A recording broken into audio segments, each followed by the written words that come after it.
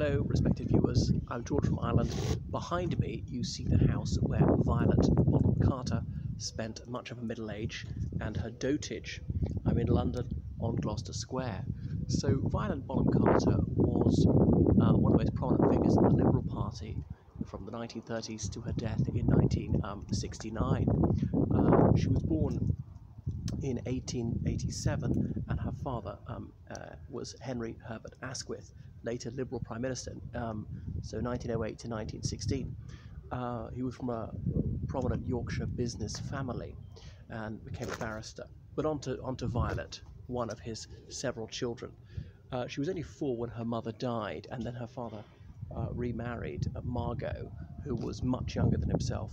She was strong-willed, and so was Violet Bonham Carter, obstinate in her own way, and the two were not in sympathy, frequently crossed swords, but she did acknowledge that her stepmother was dedicated to her father, and then H.H. Asquith was uxorious in equal measure. So Violet grew up in Hampstead, so a Hampstead Liberal. That's a part of North London said to be infested by Liberals and Socialists. But she went to the countryside quite a lot as well. She didn't go to school, even, although for the aristocrats that was quite common, girls anyway, by that stage, but not for the upper middle class like she was. Anyway, so she had governesses coming to her, giving her lessons at home. So what she couldn't learn from these preceptors, she was going to learn in person in terms of languages, spending time in Paris and Dresden, where she acquired French and German. Anyway, so she left school, and I don't know what she did, just one of those super ladies about town, a liberal activist going to political meetings, believing that women should have the right to vote, which her father didn't agree with at first. So she got to know Winston Churchill, who was a Liberal Member of Parliament from 1904 to 22. Of course, had been a Conservative prior to that, and was a Conservative then again, having briefly tried to be a one-man band as a constitutionalist and anti-socialist. But that idea was paid to at the Westminster by-election. So she was very close to Winston Churchill, and she had the hots for him, but he didn't quite fancy her quite as much. And she was aghast when he got engaged to Clementine Hosier. They later took a holiday in Scotland together in North Britain. That's Violet Asquith, as she then was, and Winston Churchill. So Churchill was plighted to Clementine by this stage, and his fiancée almost broke off the engagement over that because it felt like infidelity before the marriage had even begun. I'm not saying that they got into bed together, but there were clearly feelings on both sides. Anyway, the First World War broke out. She threw herself into pro-war activism. Her father was, of course, the Prime Minister who advised George V to proclaim war on the Second Reich, and indeed he did. The trouble is the Liberal Party had to do everything that was sort of antithetical to liberalism in order to win the war. Defence of the Realms Act, as in censorship, compulsory purchase of things, banning people from possessing certain items, particular maps, binoculars and so forth, forbidding people to feed human food to dogs, not allowing people to treat in pubs and to buy alcohol for others, eventually conscription, and on and on and on. So greater state control, when liberalism is supposed to be about casting off the shackles of the individual. And it was meant to be a liberal cause. Was it really? The United Kingdom was lined up with the Russian Empire, which was almost an absolute monarchy. Anyway, so the UK came out of that. The Allies at long last. She later married Bonham, as was known, who was her father's private secretary. So they went on to have 2 daughters and 2 sons in that order. There is the noted actress Helena Bonham Carter, who was Violet's granddaughter. So Helena Bonham Carter is the great-granddaughter of H.H. Asquith. Anyway, so Violet Bonham Carter was very prominent in liberal circles at this time, and women had the right to vote from 1918, not quite on equal footing with men until 1928, because the people said they wouldn't want flappers, as in these unserious-minded young women voting. But from 1928, they had to vote on an equal basis with the male sex. So they're the fair sex, and we are the unfair sex. Chap having some animated conversation on his Bluetooth. So enough about the Ishmaelite. Back to Violet Bonham Carter.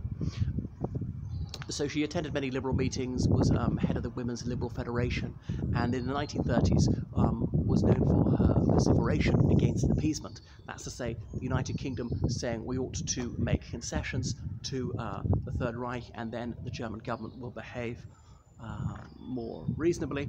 Obviously, that ended in tears. As Churchill had said, we had to choose between dishonour and shame. We chose, dishonour and war. We chose dishonour, but we'll get war. Because she thought that fascism was completely unacceptable. But wouldn't that be interfering in another state's internal affairs? Now I know. Obviously, the Third Reich had annexed much of Czechoslovakia and Poland. But if they have their Nazi system, really, isn't that up to them? I know the Nazis didn't come to power and maintain it by completely fair and legal means. But the United Kingdom is not going to focus nose into the domestic affairs of other sovereign states. It would be intolerable for Germany to do so to the UK, and never attempted to do so at the time. But anyway, she was dead against appeasement. But one of the numerous contradictions here was then in order to win that war, the United Kingdom had to cozy up to a vicious totalitarian regime, almost as murderous as the Third Reich. I speak, of course, of the Soviet Union. Anyway, so the Second World War ended, and she stood for Parliament in Wales. She narrowly lost that. I think that's Wiltshire, in Wales Cathedral. So her old charm, Windsor Churchill, made sure that no Conservative stood against her. It was a straight Liberal-Labour fight, and she lost. So the Liberals, they'd been displaced by Labour as a second major party in 1922. There were other factors. The Liberals didn't represent a class. The Labour was sort of represent the working class, the majority of people. Conservative represent the middle class, but at least a third of the working class voted Conservative. Without a lot of working class Tories, the Conservatives wouldn't have had a prayer. Not every middle class person voted Conservative. Of course, some working class people didn't bother to vote at all. The poorer you are, the less educated you are, they usually go together, the less likely you are to cast a ballot at all. That's why some people like Lord Kinnock of Labour, he thought there ought to be compulsory voting. She stood again in 1951 somewhere else, Colnbrook, but again lost. So the Liberals were becoming an electoral irrelevance, winning only 12 seats in 1945, only 9 seats in 1950, only 6 seats in 1951. That's out of roughly 650 seats in the House of Commons, so being reduced to about 2% of the vote. So the party was cash-strapped. Big business donating to the Conservative and Unionist Party, trades unions donating to the Labour Party, and they didn't represent an economic interest of the Liberal Party. What they wanted to achieve had largely been accomplished, such as the disestablishment of the Church of England and Wales, or there were some restrictions on the consumption of alcohol. I can't think what else they want. The vote for all adults, decolonisation was starting. They weren't that big on that as Labour, and on and on. Anything else about her? So she was president of the Liberal Party 1945 to 47. So she remained eminent within Liberal circles. She was a protege of hers was Jeremy Thorpe. Anyway, so that is her. And her son indeed stood to be a Liberal several times, but didn't make it. In the early 60s, hereditary peerages were granted to women for the first time. So, sorry, not hereditary peerages, life peerages. So ennobling her, making her Baroness Bonham Carter of Yarnbury. Yarnbury is a town in Wiltshire. I'm not sure what a connection with that place is. So you hold that title for life. It was not to be passed on to any of her children when she died, but she had the right to go and sit and vote in the House of Lords. So they'd allowed hereditary peers to disclaim their peerages because of the hereditary nobleman, the 3rd Viscount Stansgate, known by the alias Tony Benn, a Labour MP. He was a Labour MP for a Bristol constituency. Then his father died, and he inherited the title. No, sorry, it's the 2nd Viscount Stansgate, and he wasn't allowed to be a Labour MP, well, an MP at all. He stood again for his constituency. He got the most votes, but the judge said, no, you're a hereditary peer. You can't be in the House of Commons. He went to the Commons to attempt to take his seat and was stopped by the police. So another by-election, kept being re-elected. Eventually the law was changed, allowing him to disclaim the hereditary title. He thought hereditary titles were complete bunkum and completely against equality. But as part of this law, to allow them to renounce the hereditary titles, they couldn't pass it to another member of the family. It died. If you renounce it, renounced forever for all members of your family. They allowed women to be ennobled in their own right, not simply to be a noble woman on the grounds that she's married to a peer. I know a woman who's the daughter of an earl or something could have the title lady, but she couldn't pass on. That wouldn't put her in the House of Lords. So she was in the House of Lords, and she died only about 5 years after she was ennobled. She's not buried in London. I can't remember where she's buried. So she wrote memoirs of her close relationship with Winston Churchill, published them just after his death. So these are some very colourful and scintillating vignette, although some would say they're tart gossip. The Churchill family wasn't entirely happy about this. Remember, his wife Clementine survived him by 10 years.